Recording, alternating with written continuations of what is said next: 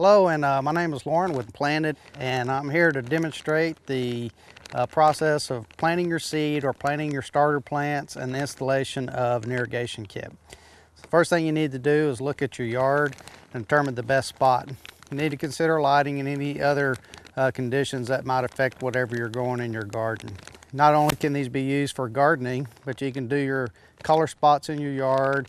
We have a fence hanger that's available at the retail center where you purchased your bags that are quick and easy to hang up, and it's a great way to put a little color pop on your fence in your backyard.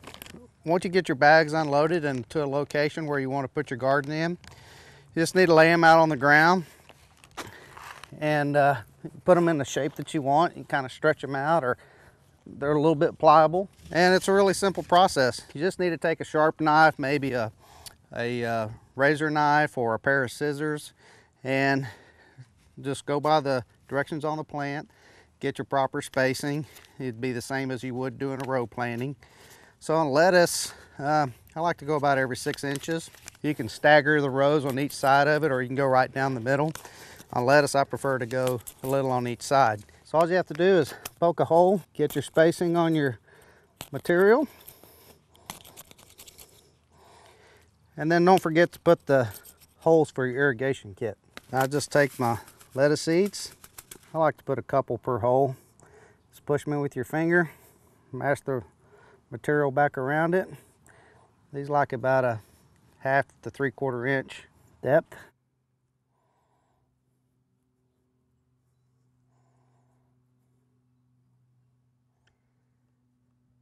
Don't forget, you can do your herbs or any of your kitchen spices that you want to grow for your kitchen.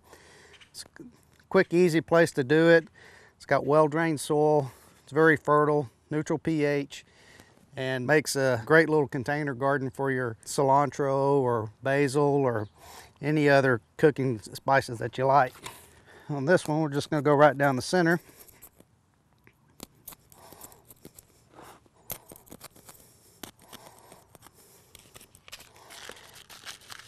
Well, these have been pre-soaked, so they're ready to go in. Just do the same thing. Soil's very pliable. Just use your finger. You can push it in, then just pack the soil back around it. And don't forget your irrigation holes.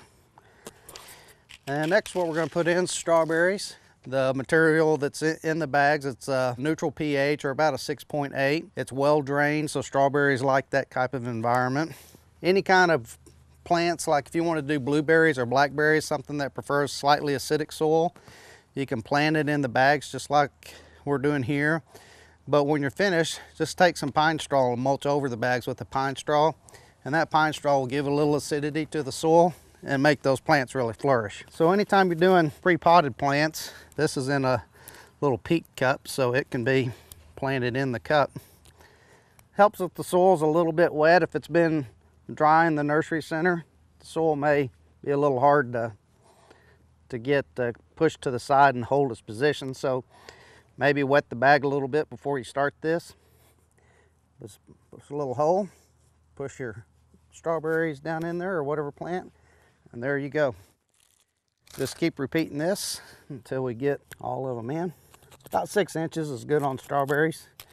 Won't grow a whole lot. There's plenty of room in this bag for the roots on just about any vegetable garden plant. Tomatoes, bell peppers, jalapenos, zucchini, squash, any type of garden plant that you can think of does well in the bag. One of the nice things about the garden in a bag is if your conditions change and you put your plants in the wrong spot, it's real easy to just pick it up and move it to a place with better sunlight, less sunlight. If it's too hot, too cold. Another advantage of growing in a bag like this is you get an earlier start on the growing season because you're above ground. You don't have to wait for soil temperatures to come up. And this will allow the bag to absorb sunlight and warm the soil up so you can get a little head start on the growing season. The irrigation kit will be available at your retail center where you purchased your bags.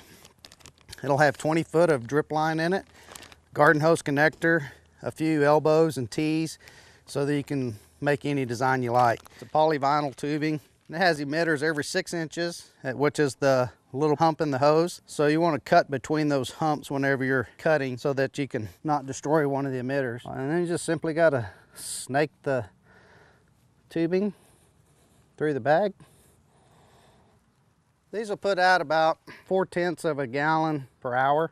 So 15 or 20 minutes is really all that's needed to wet the bag. And this actually ends up conserving water because you only use a few gallons of water to water your garden. This way you have nice, even, low water usage, very well controlled, right in the root zone of the plant. Inside the kit, you'll find a couple of plugs, and they just simply plug into the end of the tube like that. You'll find a garden hose adapter. Ensure that you have the gasket in there so you don't have any leaks. Go back to the beginning of the bag, got the tubing, install your hose adapter, and now you're ready to water your garden. So you just need to turn your garden hose on to a slow trickle. It doesn't have to be at high pressure. And as you can see, the water trickling out of this emitter here. This tubing will do about 20 foot of garden sock before you have to add another line. We'll water this garden here for about 2 or 3 minutes, and that'll be good for the day. And a couple of quick tips for you. Any kind of running plant like this ice plant makes a great border planting for a sidewalk or a patio or any other area that you don't really want to till or put in a permanent bed. Another tip for you is in hot temperatures, just like any other flower bed, be sure to mulch your bags with whatever color mulch you like to use. It reduces your watering and will keep the plant roots cooler and your plants thriving through the hot parts of the year. Thanks, and send us your projects to www.orderplanted.com. Share your success stories with the product and what kind of creative ways that you came up with using the bags. Really, your imagination's the limit.